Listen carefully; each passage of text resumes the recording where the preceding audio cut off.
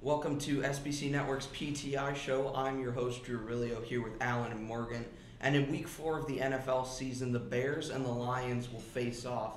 And Morgan's going to be telling us why the Bears are going to win, and Alan's going to be telling us why the Lions will win. So, Alan, why don't you start off? Well, the Lions are going to have one of the best offensive lines in the NFL, which I think will be more than a match for Khalil Mack and Roquan Smith. We also have a good running back, DeAndre Swift. We also got a free agent acquisition in Jamal Williams, who's also proven to be a pretty solid talent. Wide receiver position, we got Khalif Raymond, Brashad Perriman, both speedsters. Perriman had 505 yards receiving last year for 30 receptions. And I will remind you that when the Lions do play the Bears in Chicago, we always play them tough. So there's no reason in my mind that we should lose this game. Morgan? See, my argument against that is that we have a new stunning quarterback who I believe is going to be a face of a franchise one day, and I hope that day is sooner, and I believe that day will be sooner.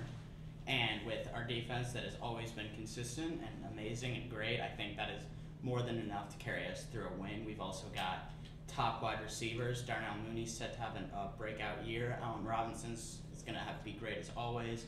And then we have solid backups. Anthony Miller, to name, Jim Graham, even our tight ends, Jim Graham, Cole Kmet. Those are two really good receiving targets. And I just think that the Lions just aren't up to snuff to what the Bears can do this year and dish out. Problem is, with you say you have a good defense, but last time I checked, when we played you guys, especially in Chicago, we hung about 30 points on you, and in Detroit we put 23 up on you. So I dispute that claim that you have a good defense. You have a very strong defense indeed, but it's a very beatable defense, as Detroit has proven. But going to the defense point, I mean, Roquan Smith just keeps improving year after year. Khalil Mack is always a consistent contender and on the line and everywhere. Akeem Hicks is still an elite defender in my opinion. I still believe he's one of the best. And I just think that our secondary can hold up with what the Lions can dish out, especially now with the removal of Kenny Galladay. And they lost Marvin Jones and Stafford, too. So it's like the three highest offensive pieces. However, you forget, I'm going to take you back to what you said about Roquan Smith. We have the perfect offensive line to combat those guys. You look at Frank Ragnow, an all-pro center. Penei Sewell, who will be a very top-tier offensive lineman, in my opinion. Joe Dahl has proven himself to be a pretty good offensive lineman. And, oh, by the way, sure, we may not have Matthew Stafford, but Jared Goff ain't no slouch either. I mean, he led the Rams to the Super Bowl. Say what you want about the whole Nolan no-call thing, but he still led them to a Super Bowl and dang near beat the Patriots. So who's to say that he can't do special things in Detroit? That's true. I don't think we've seen Jared Goff's full potential yet. He did make it to the Super Bowl, but he did not put up any touchdowns, and they only scored 3 points in that Super Bowl. With Jared Goff at the helm. Yes, but when was the last time that Goff played in front of a solid offensive line? Last year. Sorry. That is true. That I will give you that, and I think that will definitely help him as a passer. But I still think that even with Justin Fields, who I believe will start as a dual threat QB, I don't think Jared Goff is the level of a dual threat QB that the Bears can't handle. I feel like Justin Fields will be in a dual threat way that the Lions will have a tough time.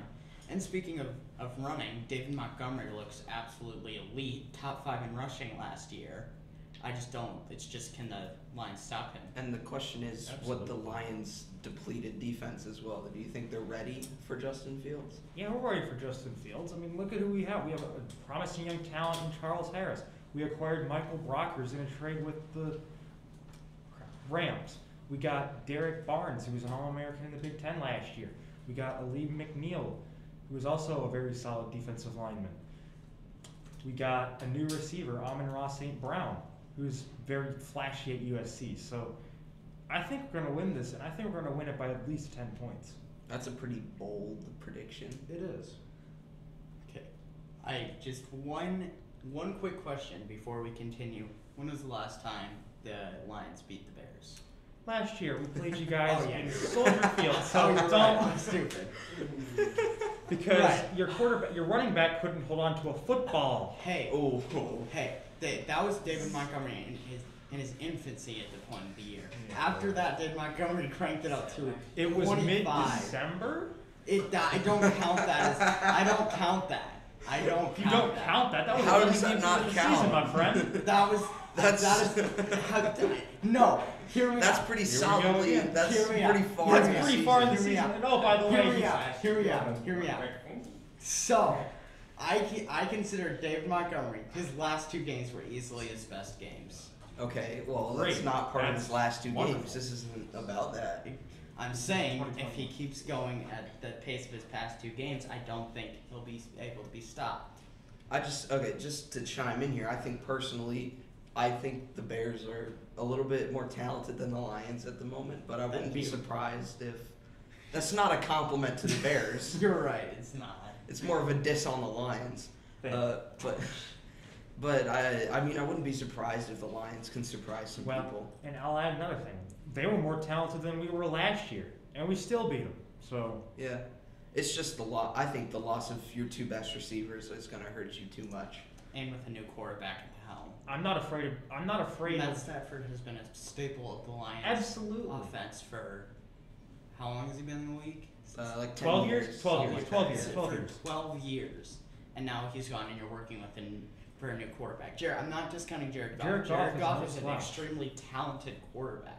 But does he have the synergy that Matt Stafford did That's a with good the Lions? Well, yeah, but we have a new head coach, Dan Campbell. Some might call him a meathead, which I honestly would get why. But I call him fiery. I mean, listen to what he said. The kneecap comment. He said it'll take one shot to take us down. When we get up, we're going to bite a kneecap off. So it sounds like he's really making these players in it for the long run. And if they're not, he's telling them, hey, get out.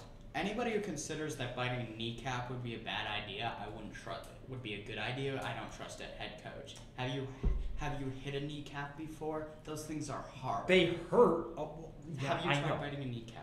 No, I'm not that Exactly. stupid. See, that is my point exactly. It's a figure of speech. Let's bring this back to football. Yeah, please. But you do see it with Miami last year and the year before a little bit.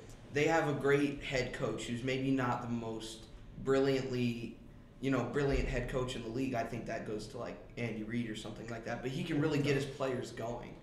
The Miami team is not the most talented in the world, and they still held their own against a pretty tough AFC East. Yeah, and under their head coach. So they- you just can't discount a fiery head coach. Justin Fields. Okay. What about He him? hasn't played a he's single guy. NFL It's snap. great. That's Fields. wonderful. He's the best Okay, talent that Bears have had. Okay, Quarterback. Bill Williams. Okay.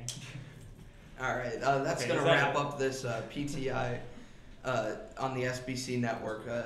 I don't think we came to any definitive end to this debate, but we'll see in week 4.